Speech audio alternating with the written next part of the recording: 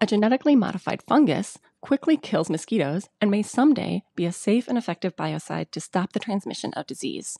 Welcome to Microbial Minutes. This is ASM's update on what's hot in the microbial sciences, the Mosquito Beater edition.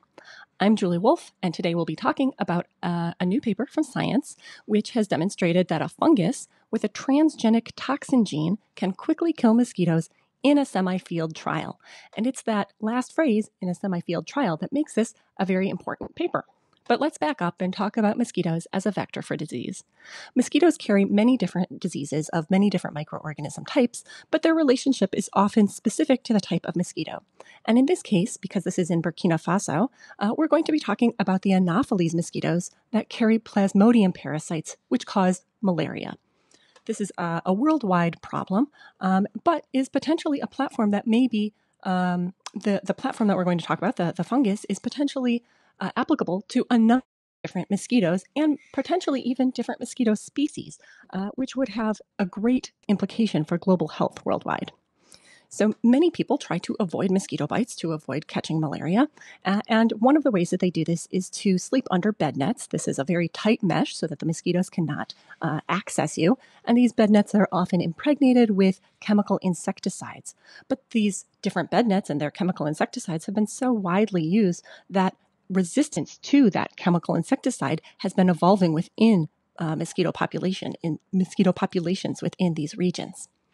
And so as an alternative to chemical insecticides, this group has been investigating biocides, particularly the Malaria-carrying fungal species. These are entomopathogens, which is a word that just means insect pathogens, and the relationship between different malaria species and the insects that they infect and kill is very specific. In this case, we're talking about Malaria pingsensi, which is a little hard to say, so I'm going to continue to call it MP, as they did in the paper. And MP is a natural mosquito killer for these Anopheles mosquitoes, but it kills slowly and requires a high infectious dose, many fungal spores, in order to kill those mosquitoes.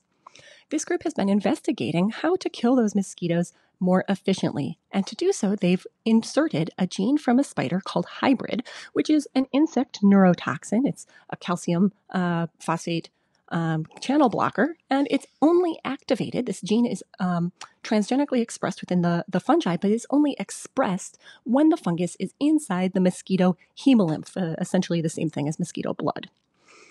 And they have shown within a lab that this MP hybrid, as the strain is called, can kill mosquitoes more effectively. It kills them faster, and it requires fewer spores to kill them than the wild type MP strain. The question is how this might act when it's not inside a controlled laboratory environment. And so that is the question being asked in this study. But of course, you can't go immediately from a controlled environment to releasing releasing these transgenic fungi. And so to study this problem, the group is using what's called a mosquito sphere, shown here on the right-hand side, a picture taken by one of the authors. This is basically like a greenhouse made out of bed netting so that there's those very tightly woven strands. The mosquitoes cannot go inside or outside, and they've even separated different chambers within that mosquito sphere, and then can test in a real-world-like situation where there are a number of different factors, including different humidity, temperature, the types of in the environment that the mosquitoes and the fungus would normally be encountering. And so on the next slide, we'll see the results of some of their experiments. They collected local mosquitoes, so these were mosquitoes that are insecticide resistant, and they released them within this mosquito sphere. In different chambers, there were black sheets that were either uncoated as a control or coated with one of two different fungal strains. They had that MP hybrid, which is that insect toxin-containing strain, and that strain also had a GFP gene, a gene that allowed the green fluorescent protein to be expressed so that they could identify that strain. They also compared this to the wild type, just MP, without that toxin gene, and that was encoding an RFP, or red fluorescent protein gene, to differentiate it from the toxigenic strain. And so they coded these different strains or no strain onto black sheets. And those black sheets were used because after taking a blood meal, mosquitoes like to land on something dark, and they thought this by using these black sheets, they would increase the probability of infection of those mosquitoes. You can see the results in that right-hand graph where the uncoated sheets basically had no effect on mosquito lifespan. That blue line is basically flat across. And all MP infected mosquitoes did have shorter lifespans compared to that control, whether that was the wild type or the hybrid strain. However, mosquitoes that were exposed to that MP hybrid GFP strain died faster than those that were exposed to the MP RFP, just the wild type. By about 6 days, half of the mosquitoes had succumbed to that infection. I'm not showing it here, but they also looked at mosquito fecundity, meaning the ability of the mosquitoes to have progeny mosquitoes. And they showed that the MP hybrid infected mosquitoes had both a lower number of eggs and that the quality of those eggs was lower, meaning fewer of them hatched to become viable offspring. And that's compared to either the wild type or the untreated mosquitoes.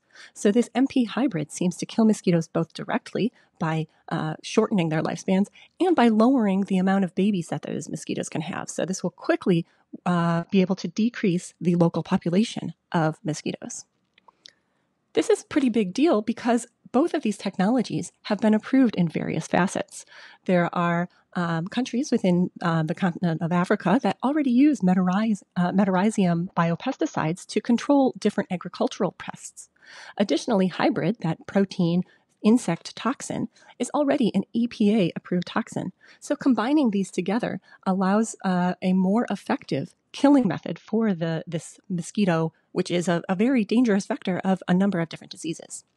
You can see in the lower left-hand side one of those mosquitoes that's been infected with that MP hybrid GFP strain. The green fluorescent protein indicates where those different where the different fungi are infecting that mosquito carcass.